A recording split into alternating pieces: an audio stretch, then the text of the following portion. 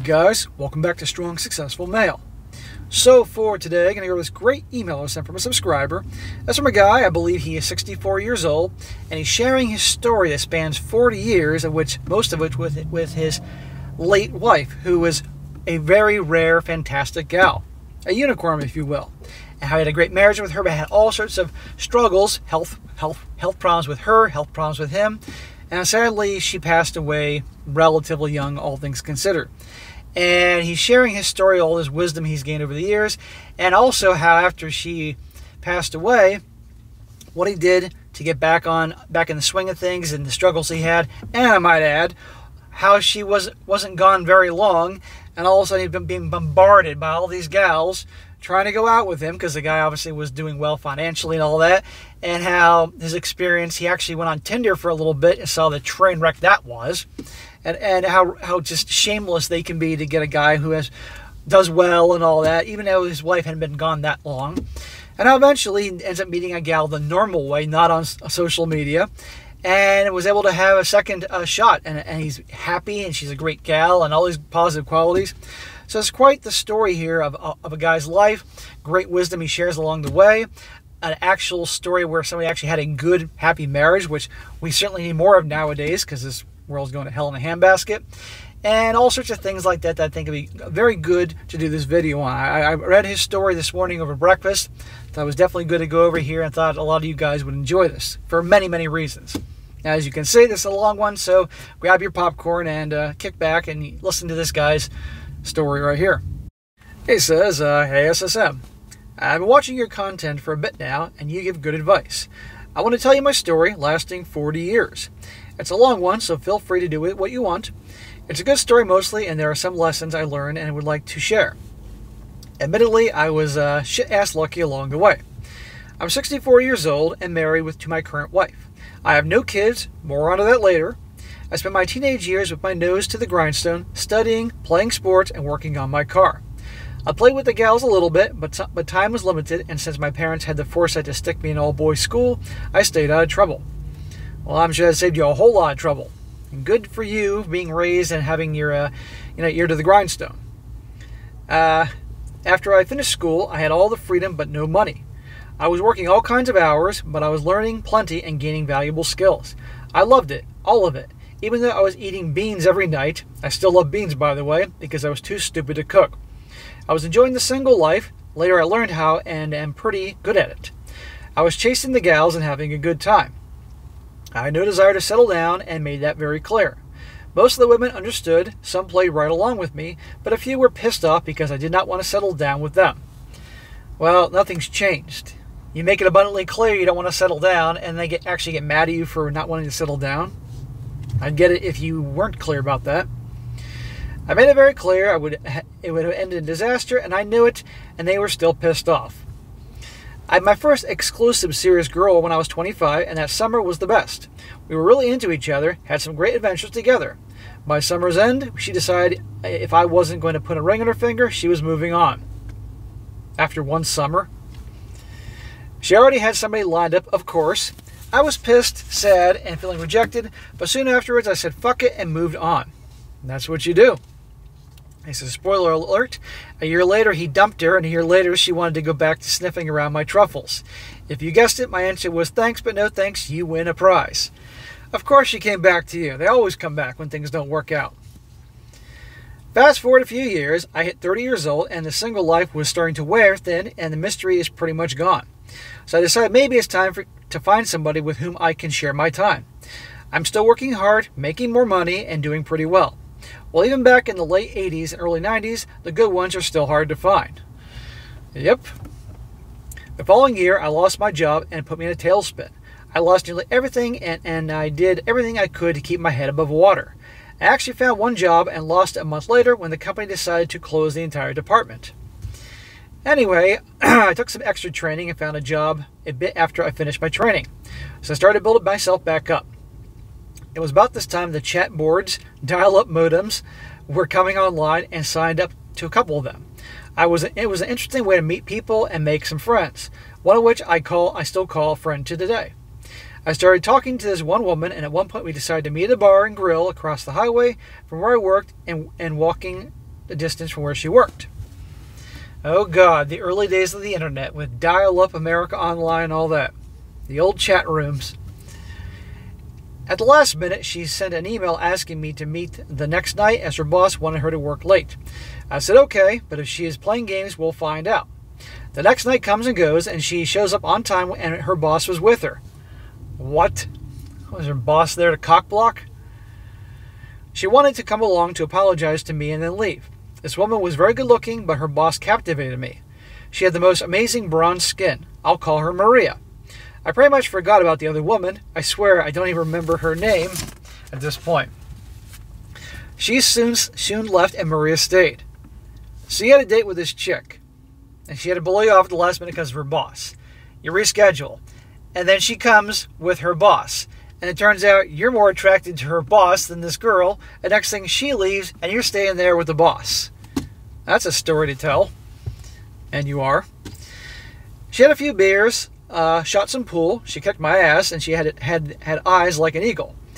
When it was time to leave, I asked for a number, and to my surprise, she gave it to me and told me she was leaving for vacation in her family's summer cottage, but would be back in a week and call her then.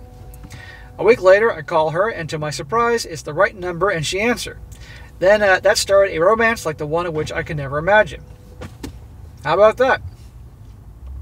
She was everything I could ever dreamt of. She was a commercial artist and worked for an engineering company. She was 4 years older than I was, but it didn't matter. We clicked. Oh, well, if you're happy, I'm happy. I would have gone with a younger chick, but if you find somebody you really click with, you know. I met her family, and they were all very nice, though her mother was very sick. Her dad was a hell of a man, and I always enjoyed his company. My family loved her, and even my mother treated her like her own daughter. Well, that's great. Always got to pay attention to the families. Fast forward 2 years, and we were still inseparable. She's starting to talk about making this official and permanent, but I wasn't quite ready yet. So I'm glad it's a couple years you're taking to really get to know this girl before, and I'm glad she's the one that brought up the where is this going talk. Good. So I told her, listen, I need a bit more time. The time I was out of work really killed me financially. If we want to have a good life together, I want us to have a good nest egg to get together on the best start. So I told her when I get to a point financially, we will move forward. She wasn't totally happy, but agreed. I kept my word. Once my goals were met, I proposed with a ring that I had custom made. More to that ring later. She loved that ring. She called it a Maria ring and actually wore it as both a wedding band and engagement ring. Okay, cool. She wasn't on board with your plan, but she went along anyway because you stuck to your guns. That's what men do. Being an artist, she planned everything and designed all the invitations. Had a custom wedding dress made, a bespoke suit made for me, laid out the menu and picked the venue, all about $8,000 for 40 people. Now, I'm guessing this is the mid to late 90s at this point, so $8,000 obviously bought a hell of a lot more than it does today, but still, you know, for a wedding, that's not that bad. The food was amazing. Scallops, tenderloins, asparagus, and lobster bisque. Everyone to this day says it was the best wedding they ever attended. I have to agree it was the best one I ever attended too. She absolutely sparkled. Fast forward about 18 months, and we finally find a house we both love and move in. Life is great. The next year, she had some serious health issues and needed a hysterectomy. Uh-oh. Her recovery was hard and had some complications, so I took some time off work and took care of her. My boss was great, and I'll be eternally in his debt for giving me the flexibility to do this. I'd hide a body for that guy. So that's why you don't have kids, because she had the hysterectomy. She does recover, but no kids now. But that's okay. We have had each other, and I was good with that. We get along great. We love each other's company and never fight. I think we've had 3 fights in our entire time together, and as sweet and as soft-spoken as she was, that Italian temper would fire up, and she could land some pretty hard blows. Those fights were traumatic. Yep, I've had some Italian girlfriends throughout my life. I always had a thing for Italian chicks. It's crazy, you know, or full Italian with the black hair, or half Italian with the brown hair. It's crazy. Anyhow, yes, I'm well aware of those tempers. On the other hand, they can use that temper and turn it around for other areas that are nice. A year later, we get a dog, a blue tick coonhound. He was huge, but she loved him and he loved her back. It was good because when I had to travel for business, he helped make her feel safe. More to that later. We jump a few more years, things are great, we get along, we get another dog, a bloodhound, and I get diagnosed with cancer. Jesus, first her having to have the hysterectomy because of obvious issues, now you got cancer. I was floored. Somehow I knew in the back of my mind, but getting the official diagnosis, it sucks the air right out of you. Maria, she turned into a warrior. She became my biggest advocate, researched, explored, and found the best robotic surgeon in the United States, and she drove me to my initial consultation. She tells me, I waited my whole life for you, I'm not going to let you go without a big fight. Dude, that's great. How many stories I've done where things go to hell in the handbasket and the wife is like, see ya, when things get tough or a guy gets sick. That shows a lot about her character. Hearing that made me want to fight even harder than I was already committed. I had my surgery, which was successful, and I was on my road to recovery. She enlisted the aid of my mom. Mostly, I think she wanted to keep me in line and not do anything stupid for my recovery. I did recover, and I am now cancer-free. Wonderful, bro. Now, during this time, she was promoted to an art director, and as her company grew and expanded, so did her workload. Eventually, she started working 60, then 70, then 80 hours a week, every week. That is way too fucking much. I mean, I get working crazy hours when you own your own company. Okay? I work a hell of a lot of hours, guys. An easy week for me is 60 hours. A busy normal week is 75. I do a hell of a lot more than the screen time on here, guys. There's way more going on. Plus, I have other ventures I'm working on behind the scenes. I'm fucking busy, but at least it's for me. But for somebody else, too fucking much. It started to take a toll on her health. She had a autoimmune disease, and the stress and workload, it was starting to get worse. She gained weight, her blood pressure, sugar, and cholesterol all rose up. I started to ask her to try to cut back, but she told me she had these deadlines, and they were relying on her to get the job done. I get you have the job and the pressure and all that, but there's a point you have to look at the big picture. And as you get older, these things are going to have serious impacts on your health, and you got to take care of that. I'm sure you guys would have found a way, but I mean, I know you know this, dude. But as a warning to other people out there, I told that in 20 years, no one will ever give a crap what happened today, and that day you leave, you will be forgotten, so she shouldn't kill herself over this. She resisted and plowed on. You mean a stubborn Italian woman? Huh, who would ever have thought? All I could do was support her. A year after my adventure with cancer, she lost her job. Those assholes actually laid her off. 6 months after that, her father passed away from cancer, and of course it hit us both hard. She was in shock and was in tears through all this, but I told her it would be okay. Well, I'm glad again you're there for her, but yeah, after all the work she puts in and it was taking a toll on her and knocking years off her life, then they fire her. This is why I say, guys, don't kill yourself for some company, because to them, you're just a number, really. If you own your own company, you own your own business, and you're busting your tail crazy hours, at least it's for you. I know sometimes you don't have a choice, and I respect that, but in that situation, while you're busting your tail for somebody else, and oftentimes they're taking advantage of you, start looking for something else. My career was stable and going well. Our house was paid for, we had zero debt, no car loans, fully funded retirement, and money in the bank. Most of all, we had each other, and we'd be fine. Soon after word got out, and her reputation for excellence had companies sniffing around to get her to do contract work. So I set up a company for her, acted as her bookkeeper and business manager, and got her moving. It was great. She was making double the money for half the work. There you go. Exactly. You know, she was busting her tail for those other assholes, and right? Her health improved greatly, and her numbers got back to normal. But the damage was done. Her health was getting worse until about 4 years after she started her company, and she had to shut it down because she couldn't do the work anymore. That sucks. I became her caregiver as well as continuing to work full-time. We lived in New England, and at this point her health was so bad we decided to move south to get her out of the cold. Ah, a fellow New Englander, a fellow former New Englander like me. Yeah, I need to get out of the goddamn cold. It was, I drove down here just now. It's about 3 in the afternoon right now.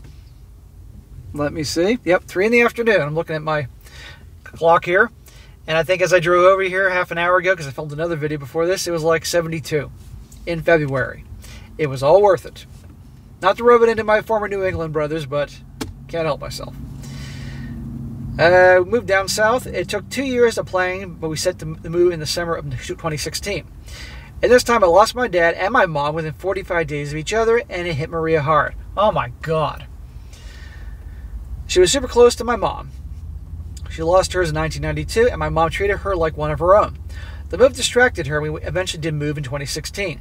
It was exciting, and she was looking forward to it, but that excitement was short-lived. 2 months after we moved in and got things set up to accommodate her needs, she was pretty much confined to a walker or wheelchair at this point. She went into AFIB and had to be ambulanced to the hospital. She never came home. She ended up spending 6 months in the hospital and as various organs started to fail. That's terrible. I'm so sorry, man. I would visit her twice a day during the week, bring her breakfast and eat with her in the morning, leave her a good lunch, and go back to visit her at dinner and with her in the evening. On Sundays, I go 3 times and have lunch with her. In this time, we would talk about many things, and one night she told me, "You were right. I should never have worked all those hours. I killed myself for nothing, and I am so sorry." I told her she did what she thought was best, and she didn't have to apologize to me for anything. I just wish she didn't expand so much effort for such ungrateful assholes. I then apologized for all the times I lost my patience and was short with her. She deserved better than that. She then told me I was okay, it was okay, and I was tired, and she understood considering the pressure I was under. I argued she's the one going through this, and my actions were unacceptable, and please to forgive me. It's good of you to say that, and obviously she knew you were serious and you meant that. But the past was the past.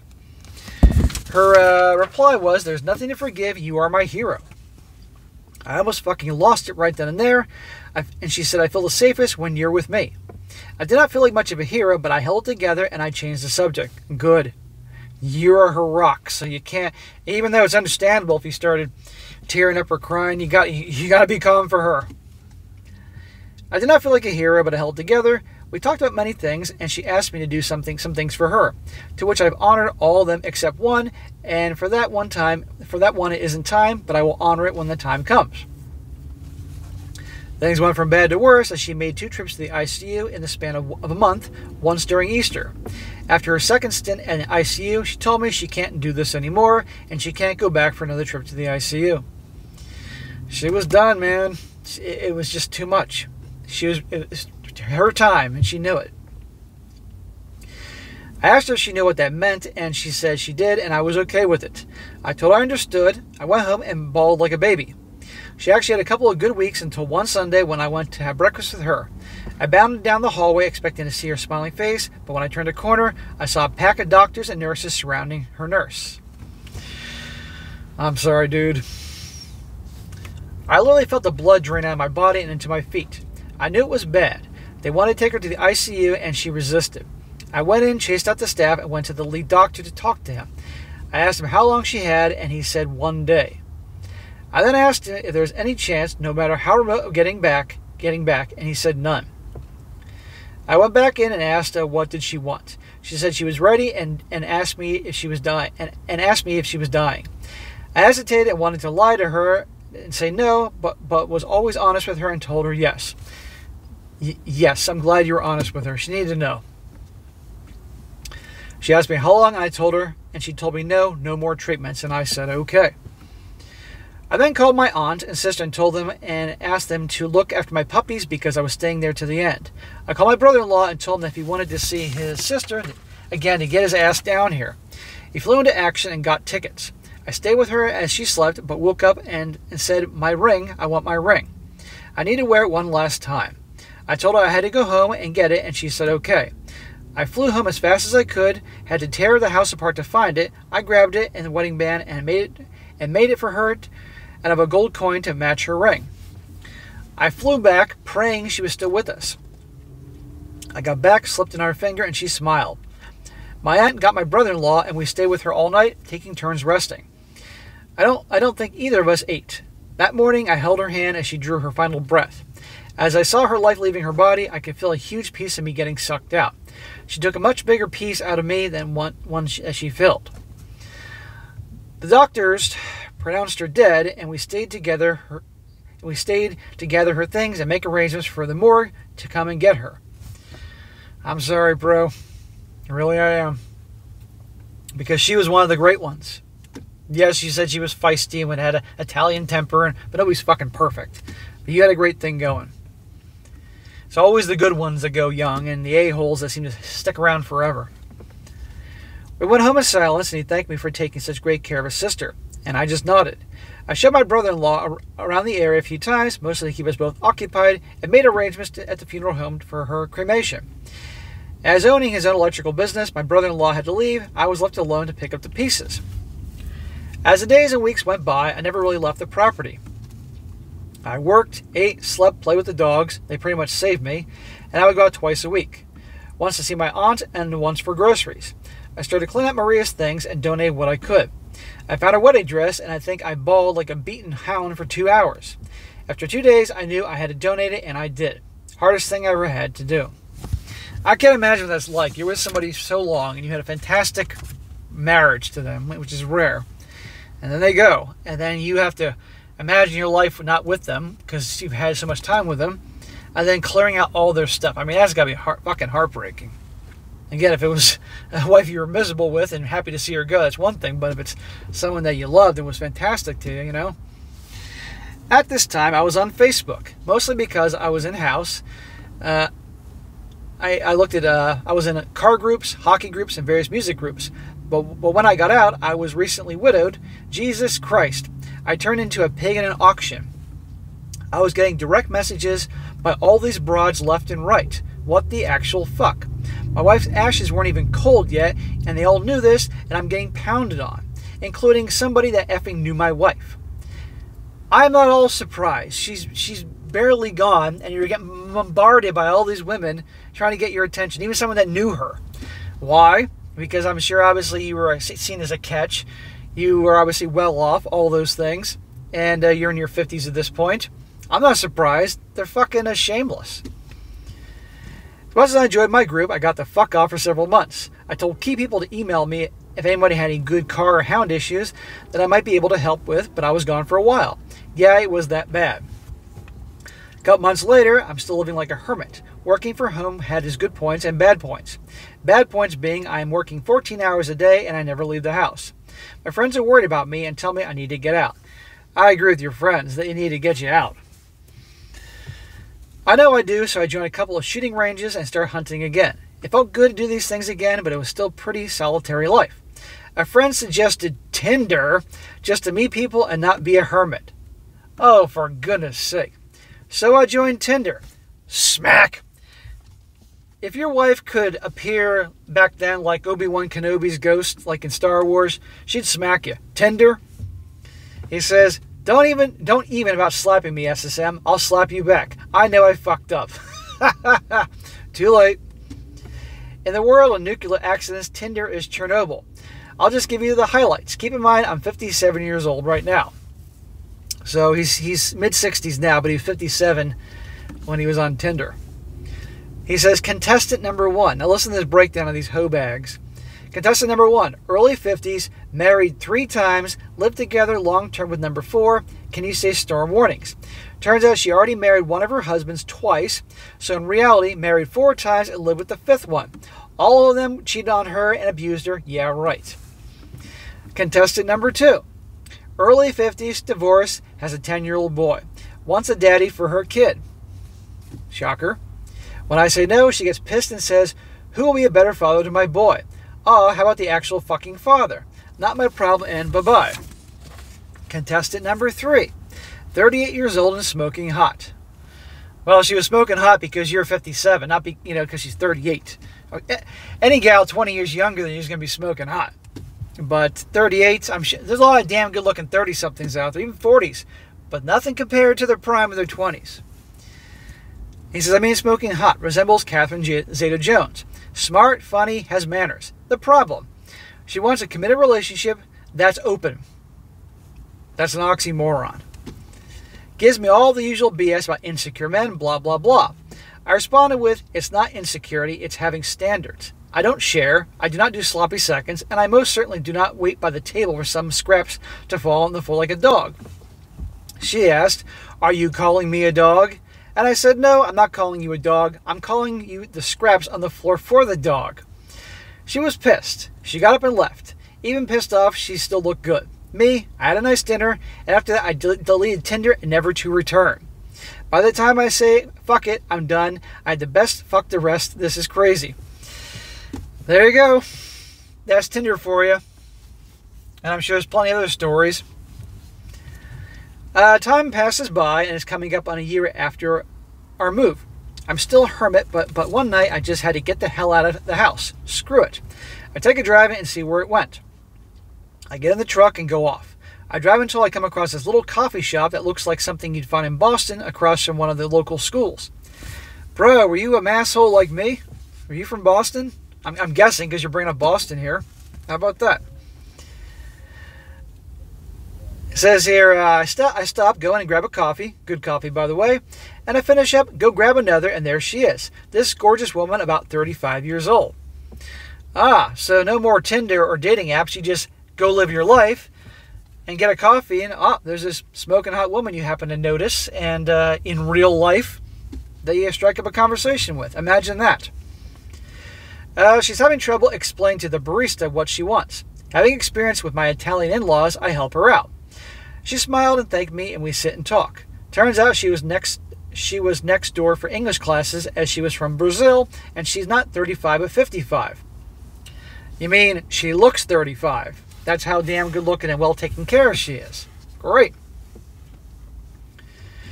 She chats some more. Google Translate is interesting but useful. Her friend shows up and she asks for my phone number. I give it to her, and later I get a text to see if I've got home okay. She texts you to see if you got home okay. No, she didn't. She wanted to actually make sure that, that's the right number, and she wants to obviously. She was reaching out to you so you could then reach out to her and probably ask her out.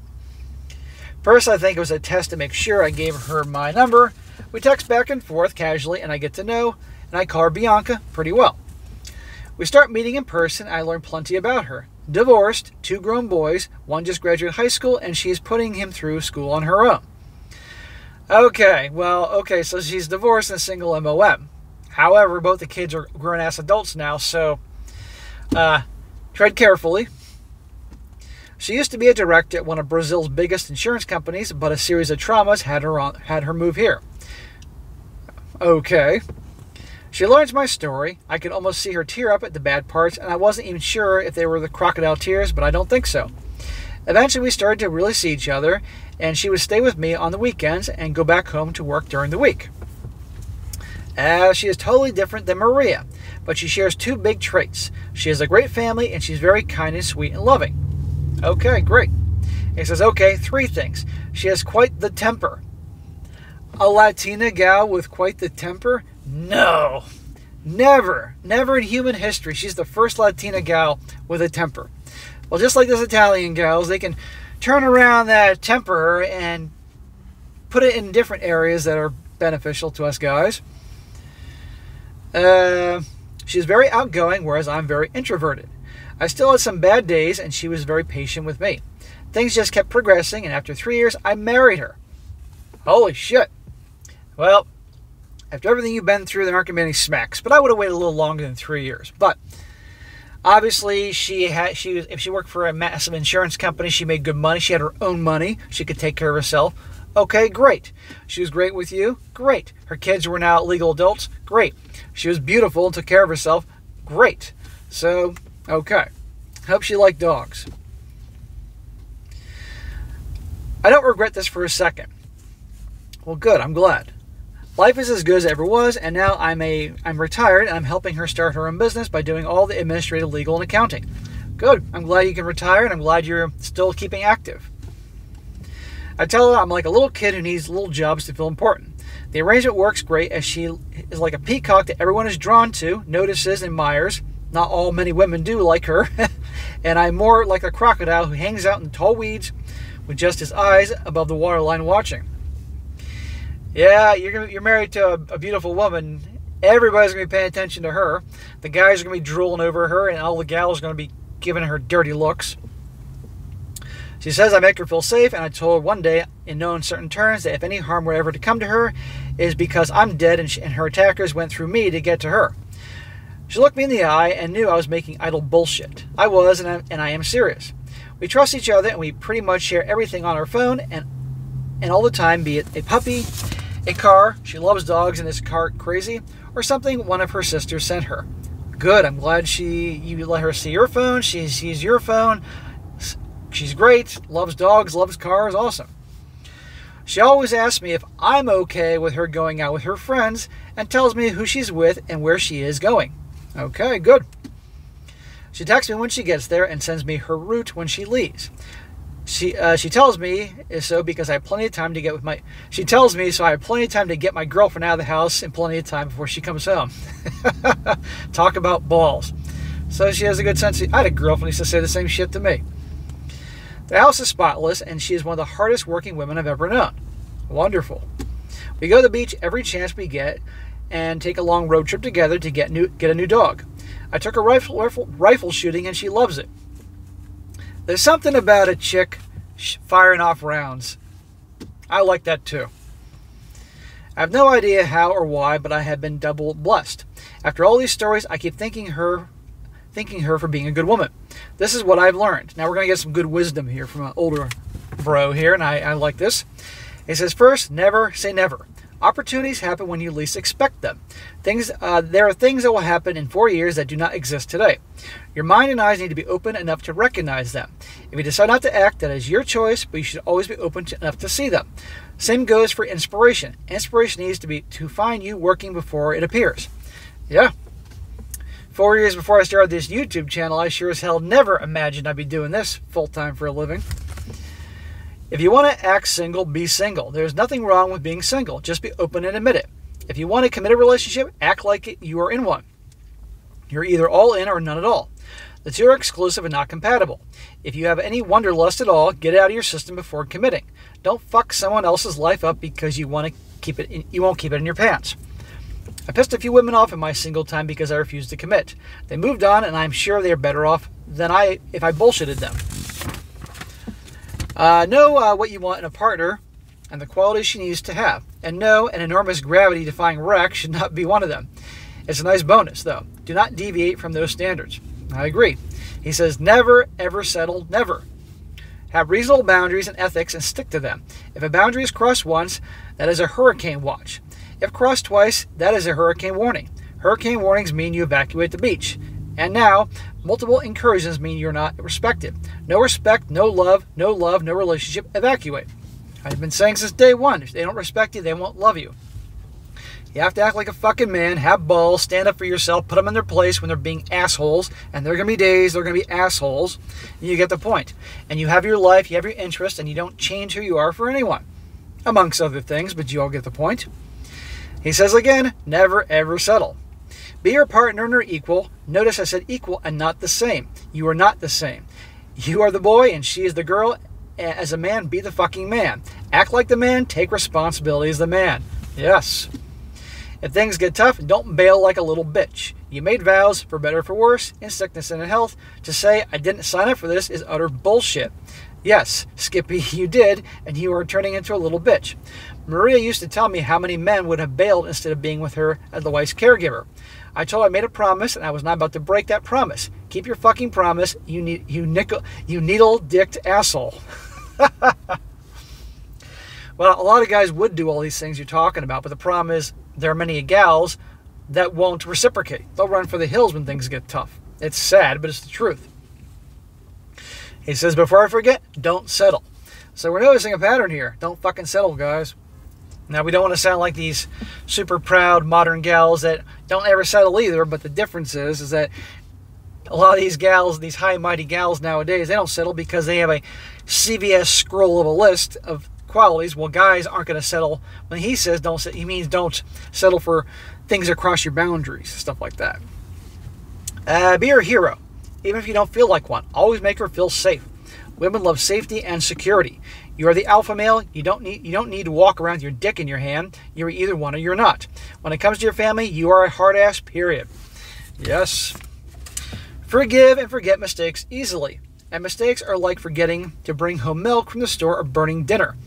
Sucking your manager's schlong in the living room is not a mistake. It's a choice, and we've all seen how to deal with those. That's why I say, like, these stories of these gals, like, I made a mistake. No, you didn't. You chose to do what you did over many, many times You know, forgetting to pay the electric bill or burning dinner, that's a mistake. Never go to bed pissed off. Work on your promise, and remember you are on the same side unless a bad choice has been made. Kiss her before bed and hug her in the morning like it is the last time you will ever do. One day it will be. Again, this is on the basis that you're married to someone that you truly love and she reciprocates. And he says also, whatever you do, don't fucking settle. Appreciate the good woman you have. After all these stories, I thank Bianca for being a good woman. She tells me I'm the man her mother told her to marry. Well, as long as Bianca is treating you in the right way, which sounds like she is, then great.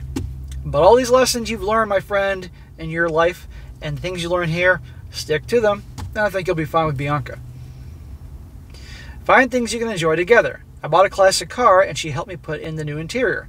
A good spouse will elevate you and help you be better. Build great memories together. A shitty one will tear you down with none of those good memories. Right. A good spouse, good wife will have your back. Good girlfriend, good fiance, good wife will have your back and will enjoy the things that make you happy and all that.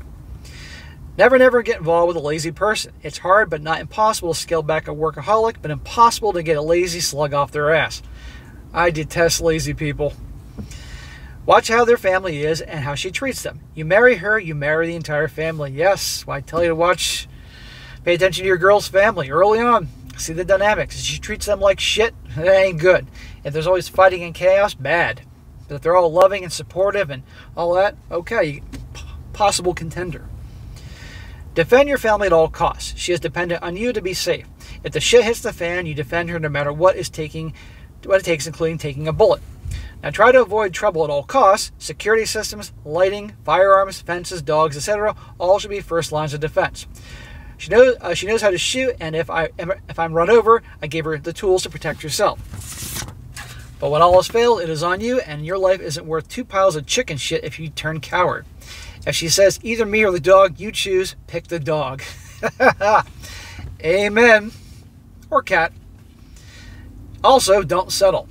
And finally, never waste a day when you have the best. Make sure she knows it and always how important she is.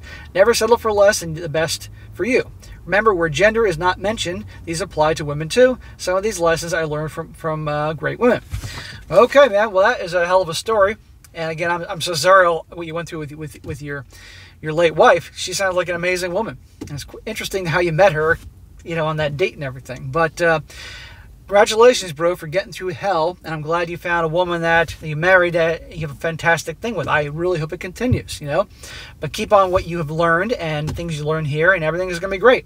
And I know you're 20 years older than me, so you have a lot more life experience than me, but you wouldn't be watching me if you didn't think I had good points on this channel. So I'm glad to hear that. And I'm also not surprised about you being bombarded by all these chicks barely after, you know, you laid your wife to rest. I'm all surprised they're bombarding you with attention, and of course the train wreck that is Tinder, and I had to smack you. Can't blame. What with this? I gotta smack you at least once in one of these videos. I gotta find some reason to do it.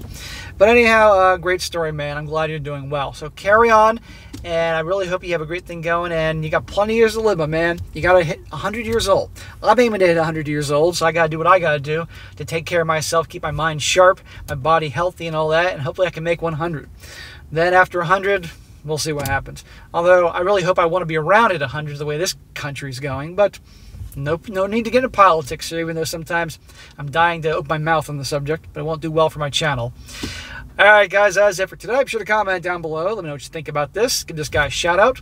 And be sure to like the video, share it with your friends, and subscribe. And I'll catch you next time.